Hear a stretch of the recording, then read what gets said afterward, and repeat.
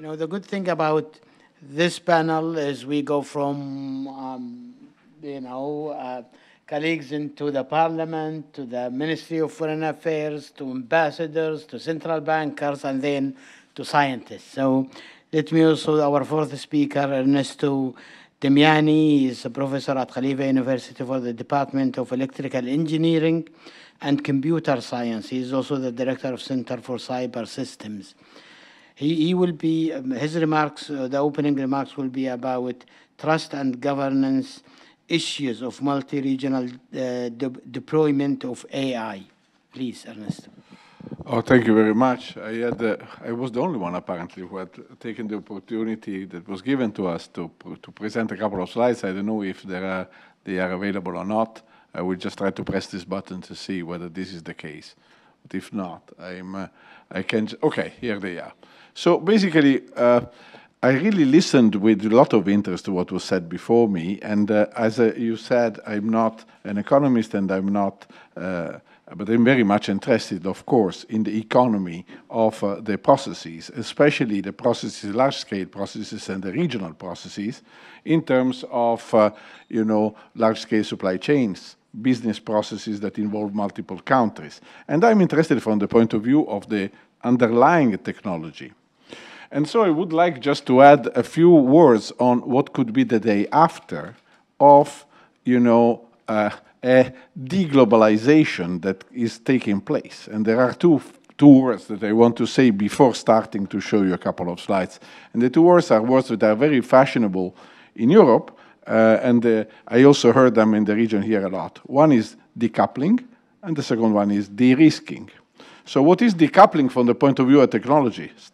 Introducing redundancy. So if a part of a process is not feasible due to some conditions that happen, for example, a supplier is no longer available, and then you want to have a second sourcing, right? So you need to have this second alternative part of business processes. And this is called decoupling. You are introducing, of course, you are, in a sense, paying more. You won't be an optimal solution just because you want to decouple. You want to be able to cut out some parts if this is needed. And the second is de-risking. So the fact that I wanted to put risk as a first-class citizen in my decisions. And these are decisions that, from the technology point of view, are decisions that are about business processes and supply chains. So this is what I wanted. Very interesting picture that we have in front of us of, deglobalization and arising, areas of conflict. And of course, the impact is that we have a technology platform that needs to handle decoupling and de-risking. These are the two words. So, in a sense, the problem is that our platforms, we run them based on data. So supply chains are optimized every day. Cargo shipments are optimized every day. Regional, of course, processes and inter-regional processes are particularly important in this region. We are in a place which is the hub between the East and the West. So I don't want now to enter into this from the point of view of the economist or the politician, because it's really not my bailiwick. But from the point of view of the technologists, this makes a very fascinating place. On the other hand, the problem is that normally we have to optimize jointly, meaning that we have to solve jointly some problems of optimization to run global airlines, to run global cargo, to run the business processes. And in order to do that, the big problem is that the notion is that we must have some joint strategy. The actors that will take decision together need to be able to basically trust each other enough to do joint optimization of large-scale regional and inter-regional processes. So my problem is that we have most of the tools, of the technology tools we give to decision makers are based on this assumption. They will trust each other enough to make a joint decision, because this is a major part of any. So in a sense, well, I being a scientist, well, you see, I have a nice picture. This is called the Pareto frontier. Pareto was in the decision making, you tend to find those points which basically will be a sort of a compromise, so everyone can agree on them with a minimum of damage or a minimum of penalty. The problem is that in order to do that, you must have a joint knowledge of the data, of the information that you are jointly taking a decision on. And the problem is that in this situation, we are less likely to be able to do that. The worst part, and now let me inject a bit of AI. I hope I'm not boring you too much. The worst part is that most of the optimization decisions today are taken by systems. Humans have a role in starting, have a role in sharing the information, but then the notion, for example, of optimization, supply chain, we did a masterclass here at Khalifa University together with a number of European universities on the pharma supply chain at the time of COVID. So basically, you need to optimize the pharma supply chain to be able to, for example, to do the vaccination rates that were needed for the population. And this is something that you can do if you basically tell each other what are the sizes of the warehouse, what are the availability of the instruments. So the problem is that these days optimization are done using systems, and they are done using systems that are a little bit difficult to open and identify. I know there has been a session in this conference specifically on this topic in the previous days, and by a colleague of Khalifa, and I want to underline this notion. We are accustomed to optimize, trusting each other, putting the data in a box, and then running a sort of the algorithm and getting out for a solution that will bind us all.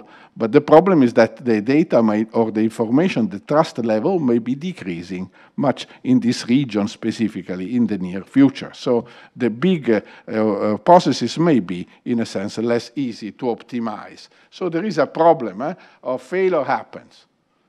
And we may be seeing in the future our models, we do run simulation models, of course, of this, and our models say that we may see low accuracy of the joint models. We may see fast model degradation, so a number of assumptions that led joint running of processes may be sort of show that lower performance in the next future, and the mutual trust will become scarce. So scarcer then. So this is what, from the technology point of view, I wanted to highlight. This is not just political. This is also technological, because the technology platforms, and this has been discovered in Europe with the Ukraine war, and with the push for de-risking and the decoupling the supply processes that involve certain countries. So this is something that, again, I would like to highlight to you here. So let me just skip all this part, because I had sort of tried to, and let me just arrive to this discussion point. We were trying to do a second digital revolution that was deploying large-scale joint optimization, artificial intelligence especially, across markets. We were trying to do it in this region specifically. We're still trying to do it. It's similar to the introduction of the internet in the 90s, but in the sense for how pervasive it is. The problem is that the introduction of the internet was done in a moment in which there was a globalization type of trend. Everybody was trusting each other or could pretend to trust each other. The deployment of AI and the joint optimization of large-scale processes need to take place in a situation in which there is not enough trust. So we need to find another way to take joint decisions in order to handle this limited trust that we have.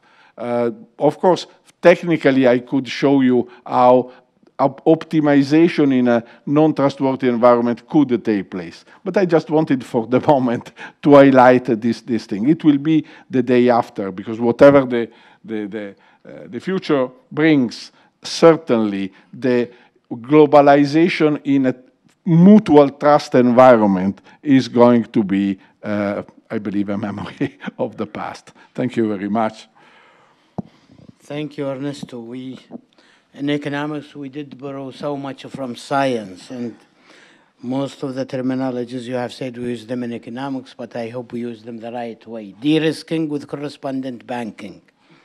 So this is the way we have been using it, but in science, it's being used differently.